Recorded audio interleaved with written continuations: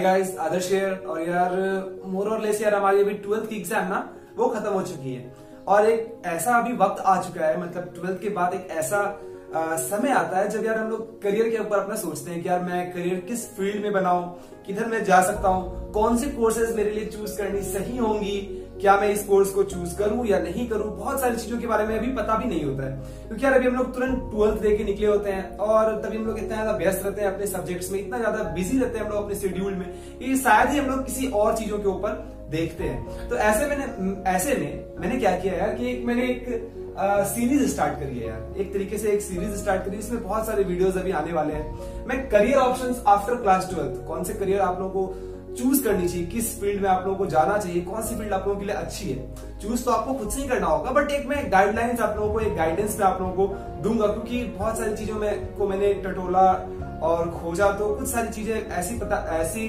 मुझे जानकारी में आई जो शायद आपको पता नहीं होगी।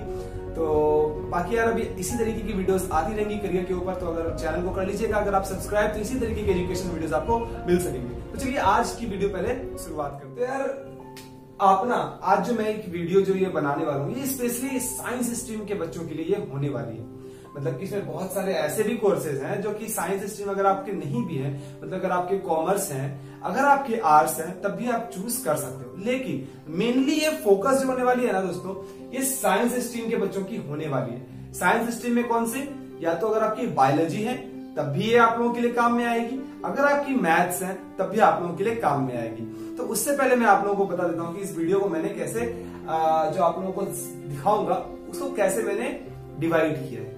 तो पहले मैंने दिखाया है कि यार अगर आपके मैथ्स हैं तो कौन से आप लोग करियर को चूज कर सकते हो, ठीक है। उसके बाद अगर आपके मैथ्स या बायोलॉजी हैं तो मतलब दोनों स्टूडेंट्स, मतलब मैथ्स के स्टूडेंट्स और बायोलॉजी के स्टूडेंट्स कौन से करियर को परस्यू कर सकते हैं, इसको मैंने दिखाया, ठीक है। और लास्ट में यहाँ पे मैंने दिखाया है कि जिसके बायो है, मतलब कि अगर आपने सिर्फ बायोलॉजी लिया है, मैथ्स आपने नहीं लिया है, तो आप लोग अपने करियर को कैसे आगे बढ़ा सकते हो, कौन सी चीजों को आप लोग चूज कर सकते हो, ठीक है।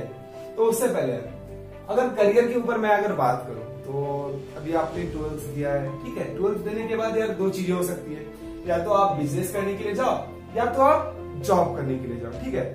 तो बिजनेस का क्या है ना यार कि बहुत ज्यादा नुकसान या बहुत ज्यादा फायदा दोनों चीजें यहाँ पे हो सकती है, इसलिए आदमी सर्विस की ओर जाता है। सर्विस की ओर क्यों जाते हैं? सर्विस की ओर इसलिए क्योंकि यार एक सर्टिनिटी होती है कि हाँ मुझे अगर 10,000 ही मिलनी है तो मुझे 10,000 ही मिलेगी, टेंशन की बात नहीं है। आज मुझे 10,000 कल मुझे 2,000 ऐसा नहीं होता है। लेकिन बिजनेस एक ऐसी चीज होती है कि यार आज आप जो है, आज आपकी अर्निंग वो 50 लाख है, कल वही अर्निंग आपकी 10,000 भी हो सकती है। समझ रहे बात को? तो देखिए यार जॉब में भी यार दो चीजें होती है, एक गवर्नमेंट एक प्राइवेट, ठीक है। अब यार ये दोनों ही चीजों में आप क्या ना कुछ मिसकंसेप्शंस होती है कि यार प्राइवेट जॉब्स में पैसे नहीं होते, प्राइवेट जॉब्स में पैसे देते नहीं है, ऐसा कुछ भी नहीं होता, ठीक है। गवर्नमेंट या प्राइवेट दोनों जो भी जॉब्स हैं, उन दोनों ही जॉब्स में हाई सैलरी जॉब्स होती है, एवरेज सैलरी जॉब्स होती है और लो सैलरी जॉब्स होती है। समझ रहे बात को? हाई भी होती है, एवरेज भी होती है, लो भी होती है। वो डिपेंड करता है आपके स्किल्स पे कि आपकी कैसी स्किल है, ठीक है। उसके बाद हाई सैलरी मतलब क्या, अगर आपको 1 लाख पर मंथ, मतलब 1 लाख पर मंथ अगर आपको मिल रहा है तो वो हाई सैलरी जॉब्स की कैटेगरी में वो आती है। मतलब कि एबव 12 लाख या 12 लाख से अगर ज्यादा आपकी सैलरी है 1 साल की तो आपको वो हाई सैलरी जॉब्स हो गई, समझ रहे हो। और फिर एवरेज सैलरी आती है जो 5 से 10 लाख के बीच में होती है। फिर आती है हमारी लो सैलरी जॉब जो कि 4 से 5 लाख के करीब जो होती है, या 3 लाख या 2 लाख जो होती है, तो वो लो सैलरी जॉब्स हो गई, ठीक है। क्यों बता रहा हूँ ये? इसलिए मैं बता रहा हूँ यार कि जितनी सारी चीजें ना यहाँ पे, जैसे कि पीसीएम के लिए मैंने कोर्सेज यहाँ पे लिखा, उसके बाद पीसीएम या पीसीबी के लिए कोर्स लिखा, या फिर पीसीबी के लिए मतलब सिर्फ बायोलॉजी के स्टूडेंट्स के लिए कोर्स लिखा।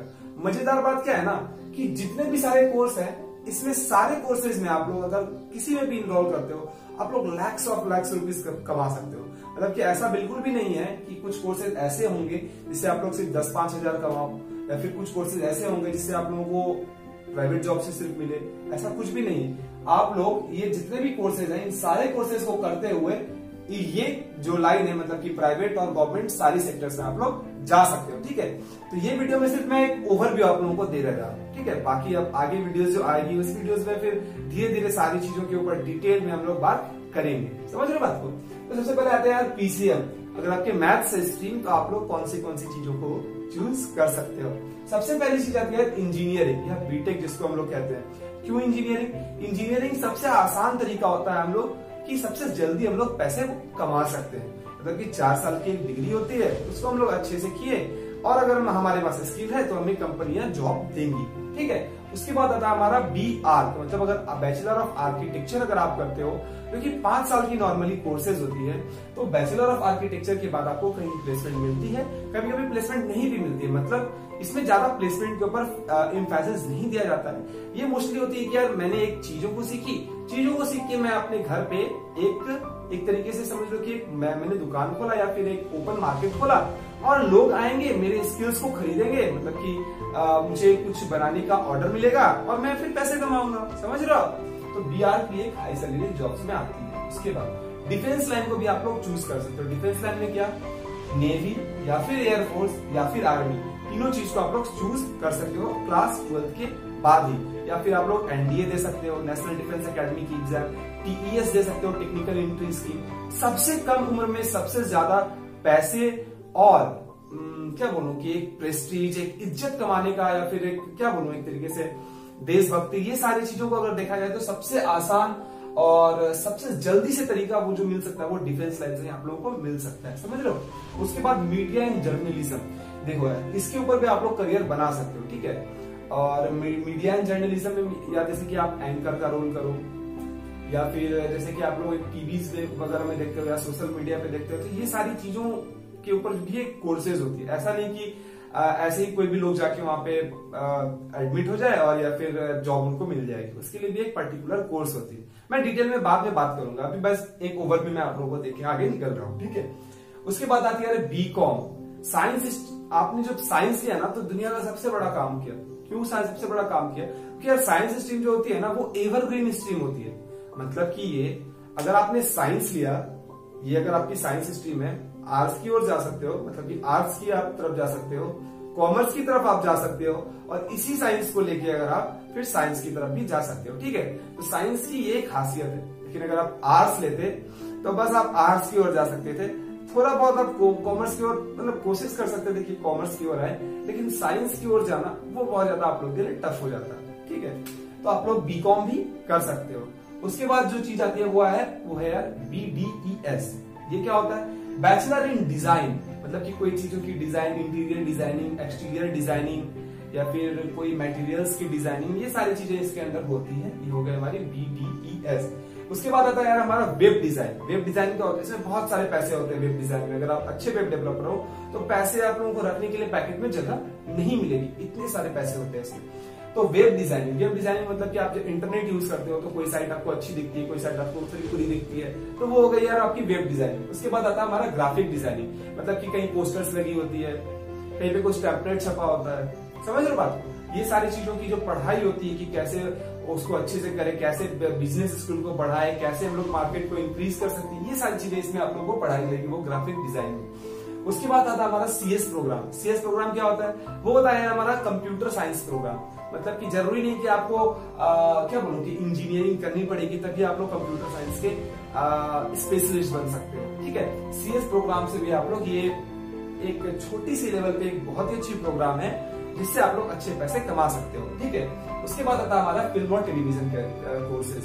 इसका मतलब ये कि अगर आपको एक्टर बनना है तो आप एक्टर की एकेडमी में जा सकते हो, डायरेक्टर बनना है तो डायरेक्टर्स के लिए भी कोर्सेज होती है, वहां पे भी जा सकते हो आप लोग। वैसे ही सारी चीजों के ऊपर कोर्सेज होती है, वो कोर्स को भी आप लोग चूज कर सकते हो अगर आप चाहो तो। अब आती है हमारी PCM या PCB, मतलब कि अगर आपकी मैथ्स है तो भी आप चूज कर सकते हो, अगर आपकी बायोलॉजी है तो भी आप लोग चूज कर सकते हो, टेंशन की बात नहीं है।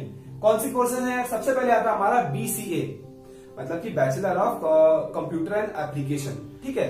तो ये यार क्या होती है हमारा कंप्यूटर एप्लीकेशन। इससे यार आप लोग क्या है ना कि जैसे कि किसी भी एप्स जो होते हैं, एप्स की डेवलपमेंट कर सकते हो, या फिर कुछ खामियां आती है एप्स वगैरह में ना, तो वो सारी चीजों को आप लोग कर सकते हो। या फिर टैली वर्क आप सीखते हो, या फिर आप किसी अकाउंट को संभालना सीखते हो, तो ये आप bachelor of computer and application में ये सारी चीजें आप लोग को सीखने को मिलती है। तो आप लोग ये करियर के ऊपर भी आप लोग चूज कर सकते हो। और यार मजेदार बात क्या है ना कि इससे आप लोगों को फॉरेन में भी जॉब्स लगने की चांसेस होती हैं। जैसे कि यहाँ पे इंजीनियरिंग या बीटेक में होती है, बिहार में भी आप फॉरेन में जाके जॉब कर सकते हो। उसके बाद जैसे मास कम्युनिकेशन है, तो मास कम्युनिकेशन में उतनी चांसेस नहीं होती कि आप फॉरेन जाओ। उसके बाद वेब डिजाइनिंग से भी आप फॉरेन जा सकते हो। तो एक बीसीए एक अच्छा कोर्सेज है जिससे आप लोग फॉरेन जाके जॉब में आप लोग सेटल हो सकते हो। उसके बाद आता है हमारा सीए बहुत ही प्रेस्टिजियस जॉब है और ये 2006 के बाद से यार इसकी क्या बोलूंगे एक तरीके से एग्जाम लेनी स्टार्ट हो गई, अलग से इसकी एग्जाम होती है। इसका फुल फॉर्म होता है यार हमारा चार्टर्ड अकाउंटेंट। बहुत सारे बच्चों को डिलेमा होता है कि मतलब एक क्या बोलूं एक अंधविश्वास टाइप का है कि चार्टर अकाउंटेंट जो है वो अगर आप कॉमर्स लेते हो तभी जाके आप कर सकते हो। लेकिन यार हम साइंस स्टूडेंट्स हैं, हम लोग क्या है साइंस स्टूडेंट्स हैं। Science students can do anything. तो यार चार्टर अकाउंटेंट एक बहुत ही अच्छा ऑप्शन है। इजी एग्जाम नहीं होती है, अच्छी खासी इसकी एग्जाम होती है, लेकिन आप लोग एक करियर परस्यू इसके ऊपर कर सकते हो। सैलरी काफी अच्छी मिलती है, इन सारे जॉब से काफी अच्छी सैलरी है हमारी सीए की। उसके बाद आता है यार हमारा बीएससी, मतलब कि नॉर्मल बैचलर ऑफ साइंस अगर आप करना चाहो तो बीएससी कर सकते हो। फिर आता है हमारा BBA, business administration, bachelor of business administration. उसके बाद आप लोग एमबीए कर सकते हो, काफी अच्छी कोर्सेज आ जाती है आप लोगों के लिए। उसके बाद आता है हमारा एलएलबी। एलएलबी के लिए आपको ये नहीं कहा जाता कि आप मैथ्स ही लो, आप बायो ही लो, आप कोई भी कोर्स लो, लेकिन आप एलएलबी कर सकते हो। ठीक है, एलएलबी क्या होता है यार, आपको अगर वकील बनना है, वकील मतलब समझ रहे हो, अगर आपको एडवोकेट बनना है, अगर आपको लॉयर बनना है, ये सारी चीजें अगर आपको करनी है तो आपको एलएलबी वो करनी होगी। और इसके लिए सबसे बढ़िया कोर्स होता है वो क्लैट का कोर्स होता है। अगर आप क्लैट के कोर्स से अच्छे से कॉलेज में जाके अगर आप एलएलबी वगैरह करते हो तो यार आपकी इतनी डिमांड होगी, इतनी डिमांड होगी, इतनी डिमांड होगी, क्या बताओ कितनी डिमांड होगी। आपके पास आईएएस ऑफिसर भी आएंगे, आपके पास आईएफएस ऑफिसर भी आएंगे, आपके पास मंत्रियां भी आएंगे, सारी चीजें आप लोगों के पास आ सकते हैं। उसका क्या जरिया है, उसका जरिया है हमारा एलएलबी। क्योंकि यार वकील, डॉक्टर, टीचर, ये तीन चीजों से ना कोई भी इंसान दुश्मनी नहीं करना चाहता। क्यों नहीं करना चाहता, आप लोग डिसाइड करें क्यों नहीं करना चाहता। उसके बाद यार हमारा कोर्स आता है वो आता है हमारा टीचिंग यार आप लोग जैसे कि किसी भी कॉलेज की टीचर बनना चाहो, स्कूल की टीचर बनना चाहो, वगैरह वगैरह सारी चीजों को आप लोग यहाँ पे चूज कर सकते। एक मजेदार कोर्स उसके बाद आती है यार वो है हमारी होटल मैनेजमेंट। और ये कोर्स बहुत तेजी से पनप रही है, मतलब बहुत तेजी से बढ़ रही है। जैसे ही हमारा पॉपुलेशन बढ़ रहा है, जैसे ही यार हमारी अर्निंग बढ़ रही है बहुत सारे लोगों की, तो वैसे ही क्या है ना कि होटल मैनेजमेंट भी हमारा एक कोर्स जो है वो बहुत रैपिडली ग्रो कर रहा है। और ये रैपिडली ग्रो कुछ दिनों तक करेगा ही। ठीक है, तो ये एक अच्छा करियर ऑप्शन आप लोगों के लिए हो सकता है। क्यों हो सकता है, होटल मैनेजमेंट में क्या होता है यार कि आप लोगों को सिखाया जाता है कि कैसे कोई गेस्ट अगर आते हैं तो उन्हें ट्रीट करना चाहिए, कैसे अगर मतलब क्या बोलूं कि अगर आपके मान लीजिए कि आपकी एक होटल है और उस होटल में कुछ बहुत बड़े बड़े गेस्ट आते हैं तो उनके साथ कैसा ट्रीट करना है, कैसा बिहेव करना है, और कैसे उनको अपने सामने प्रेजेंट करें, कैसे उनको चीजें प्रेजेंट करनी चाहिए। तो ये बड़ी बड़ी 3 star hotel, 5 star hotel, 7 star hotel, तो ये सारी चीजों के ऊपर जो है ना ये जो होटल मैनेजमेंट है, अगर आप फॉरेन में काम करना चाहो, श्रीलंका में काम करना चाहो, दुबई में काम करना चाहो, या फिर इंडिया में ही अगर ताज होटल हो गई, या फिर कोलकाता की एक मैं नाम भूल रहा हूँ, एक वो भी बहुत बड़ी होटल है, क्रिकेटर्स वगैरह जहाँ पे आते हैं, तो ये सारी चीजों के ऊपर आप होटल मैनेजमेंट आप लोग कर सकते हो। ठीक है, तो होटल मैनेजमेंट बहुत हाई सैलरी जॉब मिलती है। ठीक है, ये तो या तो बहुत अच्छी मिलेगी, या तो अगर आप कुछ नहीं कर पाए तो आप लोग ढाबा के ऊपर आ जाओ। टेंशन की बात बिल्कुल भी नहीं। उसके बाद जो है दोस्तों वो आती है हमारी फैशन टेक्नोलॉजी। इससे आप लोग निफ्ट देके भी आप लोग जा सकते हो। निफ्ट अगर आपने निफ्ट आप लोगों को क्लियर करना ही पड़ेगा, मतलब कि अगर आप national institute of fashion technology, ये जो एक एग्जाम ली जाती है, अगर वो आप क्लियर करके कहीं पे भी एडमिशन लेते हो तो फैशन से रिलेटेड किसी भी चीज में जैसे कि ड्रेस डिजाइनिंग हो गई, या फिर एक्टर्स कौन से कपड़े पहनेंगे वो हो गई, या फिर हेयर स्टाइल डिजाइन हो गई, सारी चीजें आप लोगों को वहां पे सिखाई जाती है, वो गई हमारी फैशन टेक्नोलॉजी। उसके बाद हमारी आती है यार ICWA या फिर /CMA, मतलब क्या प्रोग्राम, ये मतलब कि ICWA या फिर CMA प्रोग्राम, सॉरी, ये होती है। इसमें क्या है ना कि कॉस्ट मैनेजमेंट आप लोगों को सिखाई जाती है। कॉस्ट मैनेजमेंट अकाउंटेंट आप लोग इससे बनते हो। मतलब ये कि किसी भी चीजों को क्या बोलूंगे एक तरीके से सही ढंग से चलाना, कोई बिजनेस कैसे चल रही है, कितनी ग्रोथ हो रही है, कितनी उसमें डाउनफॉल आ रही है, ये सारी चीजें आप लोग इसमें कर सकते हो। उसके बाद आता है हमारा ट्रैवल एंड टूरिज्म। इसकी भी एक कोर्स होती है, ये भी आप लोग अच्छे से परस्यू कर सकते हो। मतलब क्या, इसमें यार आप लोगों को जैसे कि फॉरेन कुछ डेलीगेट्स आए, उस फॉरेन डेलीगेट्स को आप लोगों को सब लोगों को जोधपुर की एक को महल दिखानी है, तो कैसे आप लोग दिखाओगे, कैसी मतलब कि कैसी कैसी आप लोगों की रणनीति होनी चाहिए, कैसे आप लोग उससे पैसे अच्छे से बना सकते हो, ये सारी चीजें आप लोगों को ट्रेवल एंड टूरिज्म में सिखाई जाती है। उसके बाद आता है हमारा डिजाइन कोर्सेज, उसके बाद आता है हमारा BA मतलब कि बैचलर ऑफ आर्ट्स। उसके बाद यार हमारी PCM या PCB की जो एक ये हमारी कंप्लीट हो जाती है। बात आती है हमारी किसकी, PCB की, मतलब अगर आपकी सिर्फ बायोलॉजी है तो आप लोग क्या क्या चीज को चूज कर सकते हो। तो अगर आपकी यार सिर्फ बायोलॉजी है तो आप लोग सबसे पहले जो कोर्स आती है वो है आपके लिए MBBS। आप लोग MBBS कर सकते हो, और MBBS करने के बाद क्या बोला जाता है ना कि कोई भी डॉक्टर MBBS करने के बाद जल्दी बैठते नहीं है। और यहाँ पे जितनी चीजें मैंने बताई है ना, जितनी भी सारी चीजें बताई है, इसमें अगर सबसे ज्यादा अगर किसी चीज में पैसा है और सबसे ज्यादा अगर आप पैसा अर्न कर सकते हो तो वो है हमारी MBBS। समझ रहे हो बात को? MBBS करने के बाद आप लोग बहुत सारा ढेर सारा पैसा वो इकट्ठा कर सकते हो। तो इसके लिए आप लोगों को नीट की एग्जाम या फिर एम्स की एग्जाम या जिपमर ये आप लोगों को क्लियर करनी होगी। डायरेक्टली आप लोग जाके कहीं पे भी एडमिशन नहीं ले सकते, ठीक है।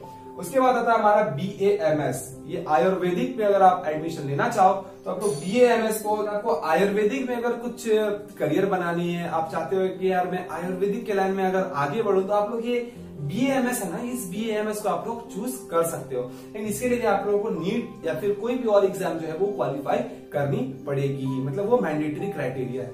उसके बाद आता है हमारा BDS, मतलब अगर आप डेंटल लाइन में अगर अपना करियर बनाना चाहते हैं तो BDS आप लोग चूज कर सकते हो। इसके लिए भी आपको मिनिमम क्राइटेरिया है कि आप लोगों को नीट तो क्लियर करनी ही पड़ेगी अगर आप प्राइवेट फर्म में भी एडमिशन लेना चाहो, क्योंकि ये MCI medical counselling of India के द्वारा ये अब जारी कर दिया गया है। उसके बाद आता है हमारा BHMS, होम्योपैथी में अगर आप अपना करियर बनाना चाहते हो, या फिर अगर आता है उसके बाद BUMS, मतलब कि यूनानी मेथड से अगर आप मेडिकल साइंस सीखना चाहते हो, अगर आप फिर किसी को डॉक्टर कैसा अगर आप ट्रीट होना चाहते हो तो यूनानी मेथड से, तो आप लोग BUMS को चूज कर सकते हो। मजेदार बात क्या है ना कि ये पांचों चीजें जो है, ये चीजें आप लोग नीट क्लियर आप लोगों को मिनिमम क्राइटेरिया की करनी ही पड़ेगी।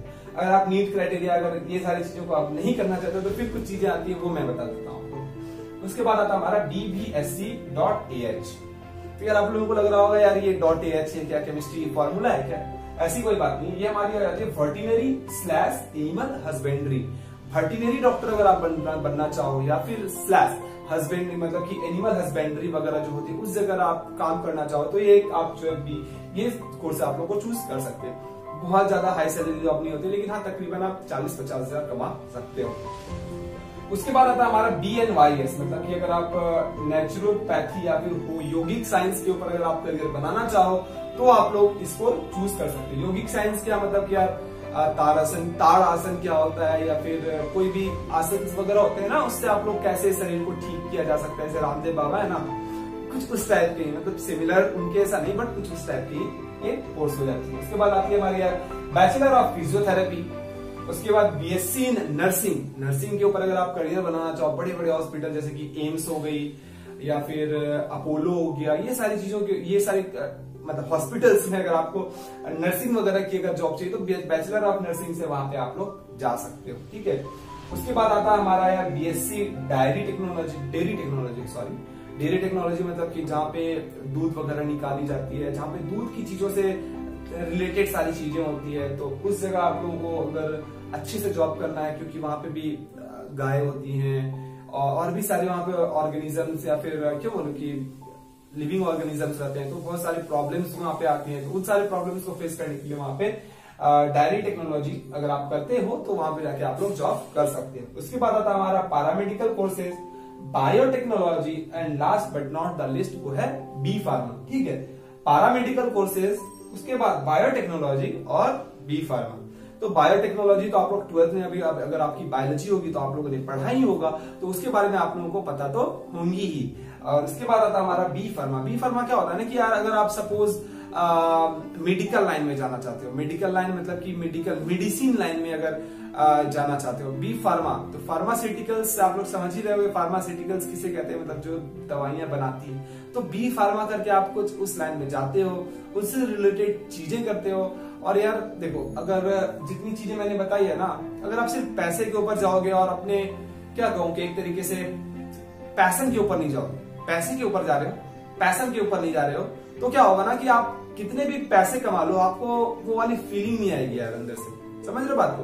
वो वाली फीलिंग नहीं आएगी अंदर से। और तो अगर वो वाली फीलिंग चाहिए ना, तो यार या तो आप लोग पैसे को चूज कर सकते हो या तो आप लोग पैशन को चूज कर सकते हो।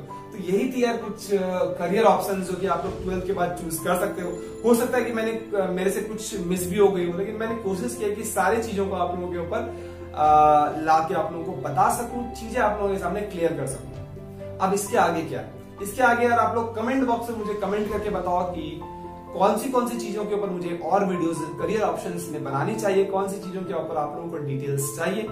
जिस कमेंट के ऊपर सबसे ज्यादा लाइक होगा मैं कोशिश करूंगा कि उसके ऊपर डिटेल्स वीडियो आप लोगों के लिए ला सकूं, चीजें आप लोगों को बता सकूं, क्लियर कर सकूं आप लोगों के ऊपर सारी चीजें।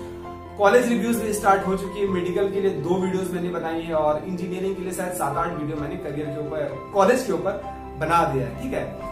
और सारी रिलेटेड वीडियोस यार, एजुकेशन रिलेटेड वीडियोस यहाँ पे मिल जाती है आप लोगों को, स्कॉलरशिप से रिलेटेड वीडियोस मिल जाएगी, कॉलेज रिव्यूज तो मिल ही रही है, क्लास 12 से रिलेटेड वीडियोस मिल जाएंगी और कुछ फॉर्म्स वगैरह आती है गवर्नमेंट फॉर्म्स के बारे में, वो भी आ जाएगी। अब इसके ऊपर एक आगे जो एक वीडियो बनने वाली है ना, वो बनने वाली है कि क्लास 12 के बाद गवर्नमेंट जॉब्स आप लोग कौन कौन से कर सकते हो।